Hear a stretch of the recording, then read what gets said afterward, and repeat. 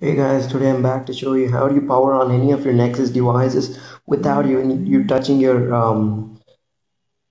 the power button, because there have been many complaints by Nexus users that the power button wears out after a couple of years of use.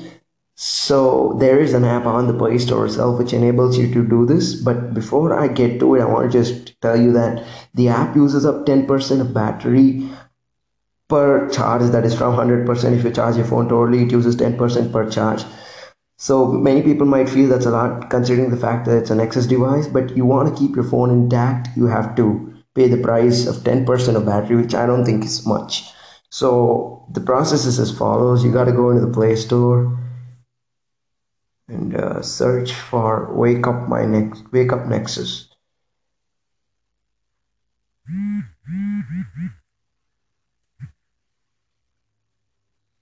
I don't know why it's taking so much time.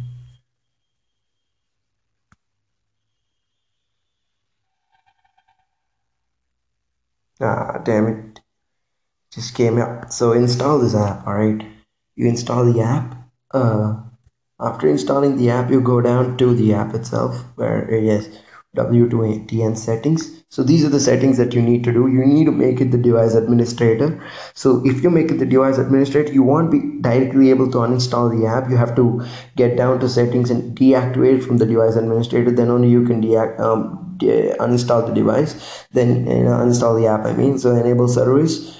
And then I prefer using this because it reduces the battery usage and even keeping the sensor ready. These will be unchecked in the beginning. I check them both because I want to save my battery life. So the working is as follows. So now I'm going to show you that the app works, and you can power on any of your Nexus devices without you touching the phone. So all you have to do is keep your hand over the proximity sensor. You're going to get a light there. Look at that. So keep your hand, move it left and right. Voila, it ons on its own. So then you gotta just unlock the phone.